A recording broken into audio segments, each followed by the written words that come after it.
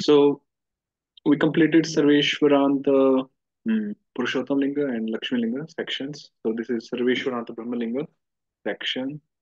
Uh, Words in neuter gender ending with Sarveshwaras. So we'll begin with a word ending with Arama, and example taken is Gokula Shabda. So again, Aramanto Krishna Sangya. Uh, Previously, it was said that any word ending with Vamana is Krishna Sangya.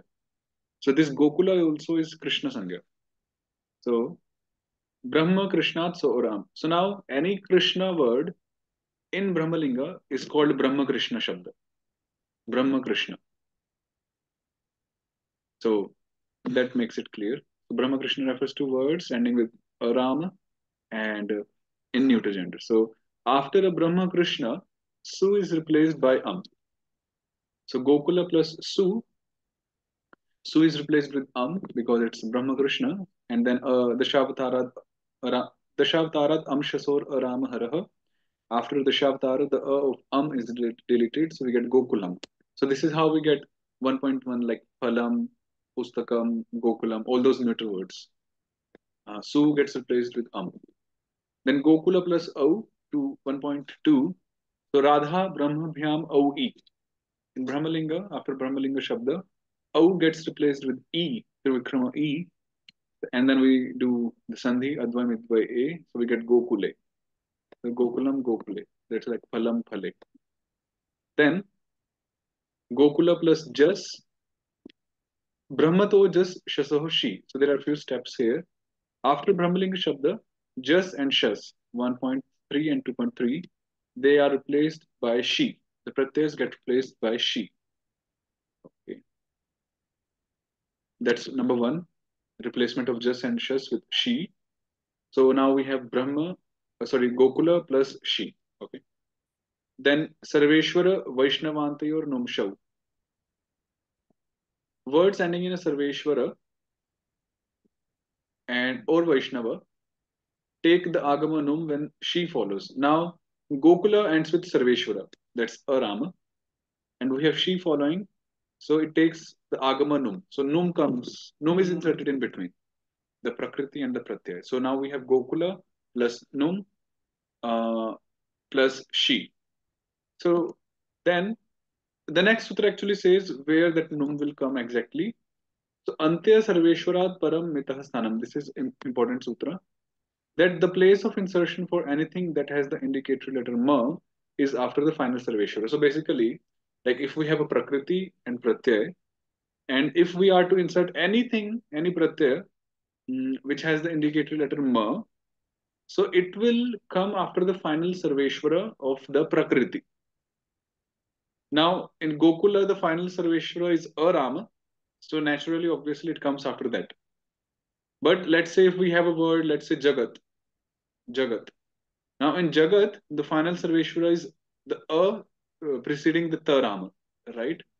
So in that case, this Num will come after the basically inside that word. So Jaga, Num, and T, the Ta of Jagat. So this Pratyay with the indicatory letter Ma comes after the final Sarveshwara of a word. So here Gokula plus Num plus She. Antyat Purva Varna Uddhava Sangya. Now, this is a Sangya Sutra. The Varna which comes before the last Varna is called Uddhava. So basically, the second last letter in any word, it is called Uddhava.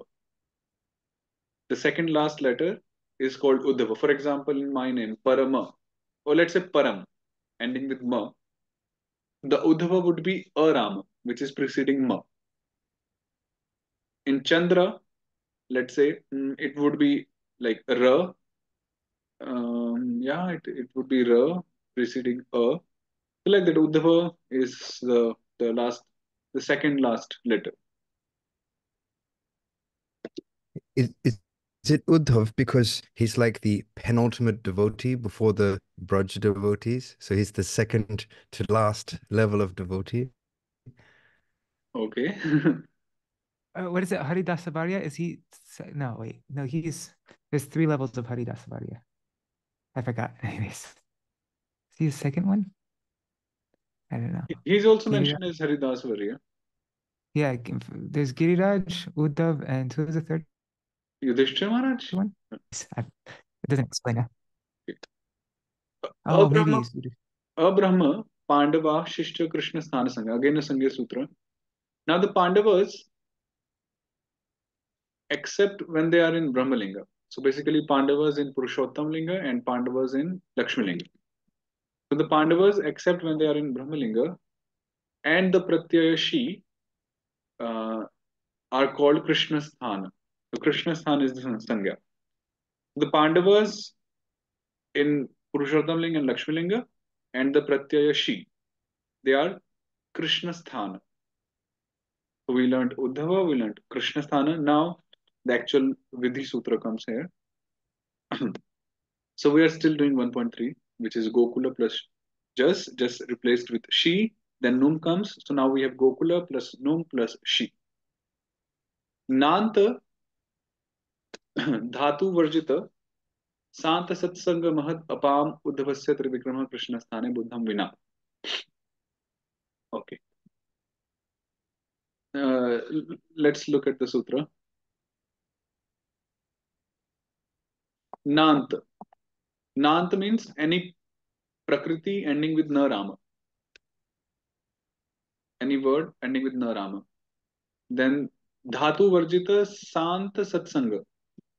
So a word which should not be a Dhatu, which has a Satsanga, and that Satsanga should end with Sarama. Basically, a word which should not be a Dhatu, ending with a Satsanga, and at the end is Sarama of that Satsanga. Such a word. Then third, the word Mahad, and fourth, the word Up. Up means water. So these four categories, two words and two categories, Nanta. So what happens there? Uh, Apam Uddhavasya Trivikrama. So the Uddhava of these four words, or two words and two categories, becomes Trivikrama when Krishna Sthana follows. But Buddham Vina, not in Buddha. For example, Gokula plus Jas. Now, Brahma to Jas, Shaso Shi. After Brahmalinga Shabda, Jas is replaced with Shi. 158. Then Sarveshwara Vaishnavantayor Numshav 159. When she follows Shav, so and if the Prakriti is ending with either a Sarveshwara or a Vaishnava, then we will insert Num. And that Num will come after the final Sarveshwara of the Prakriti. So that's Arama, so we just put the Num here. So this Num basically becomes a part of the Prakriti, so we join them. So it becomes like Gokulan plus E, the E of She. So now this Gokulan ends with Narama. So Nant. Now this becomes Nant. Word ending with Narama. So as per this sutra, now the Uddhava of Gokulan is Arama, right? The second last letter. So as per this sutra, now she is following, which is a Krishna Sthana. So when a Krishna Sthan follows, the Uddhava of this Nanta Shabda becomes Trivikrama. So it becomes Gokulan and then we combine it, so it becomes Gokulani. Quite a process actually. So this is how we get Gokulani or like Phalam Phale Phalani, Pustakam Pustake Pustakani, all those Yani Kani, Cha Papani, Brahma Hatyadi Kani Cha, all those uh, plural forms in neuter gender. Tani Tani. So Gokulani. So again, we'll revisit. We have initially Gokula, the Prakriti, and the Pratyay, Jas. So Brahmato just Shaso She just gets replaced with She because Gokula is a Brahmalinga Shabda. And after, so what happens then? If the Prakriti ends with Sarveshwara or Vaishnava and She follows, then we insert No. And then the current sutra, if applicable. So we get Gokulan. So this is how it works. So Gokulam, Gokule, Gokulani, Gokulam, Gokule, Gokulani. The good thing is that 3.1 onwards, all the forms are like Krishna word here.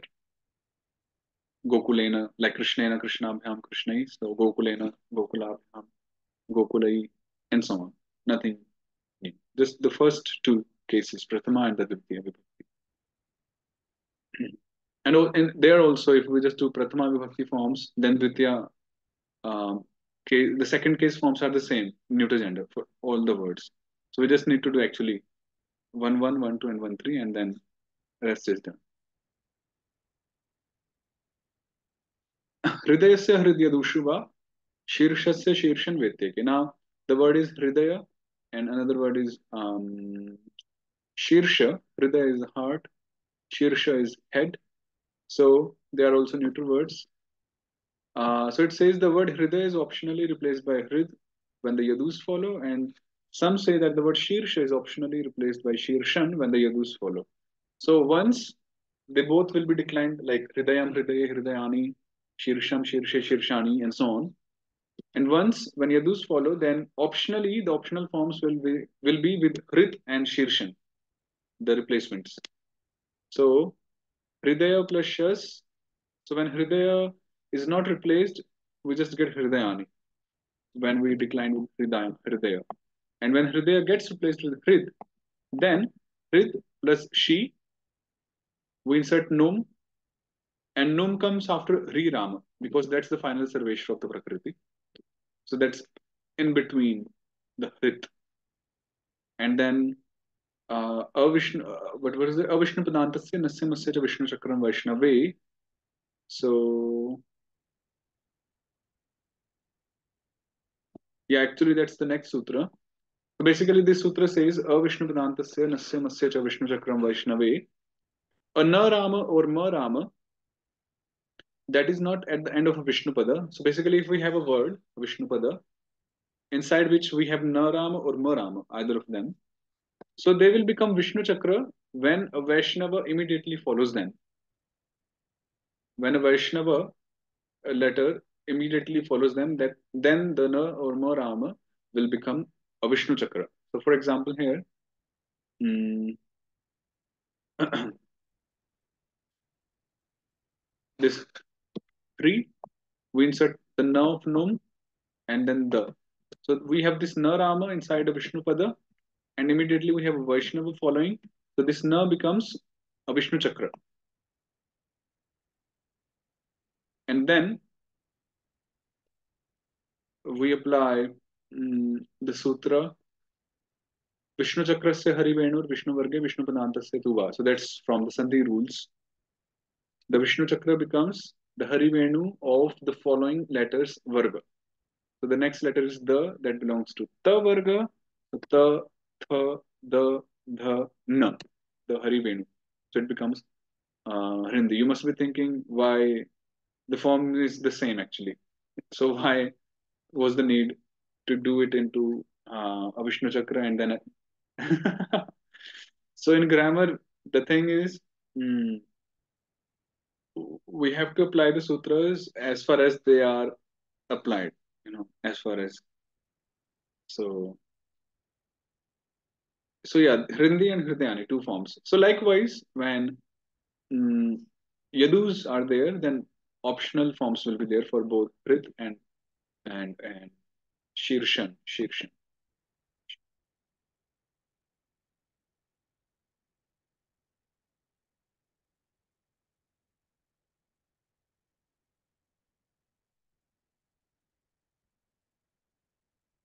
Uh, okay, we won't be able to. So I was thinking we'll complete this section. This is a small section, not a big.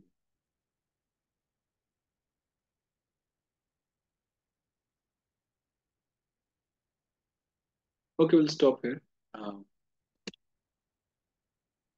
yeah. So please do practice, and we'll continue tomorrow. Not with grammar, but Bhagavatam. We will- we did till Nibritta Darsha previously. So we'll resume with the fifth verse actually. The fifth. Okay, so yeah, you're most welcome tomorrow. same timings. Prabhuji, when we finished the Sarveshwaranta section and we took a little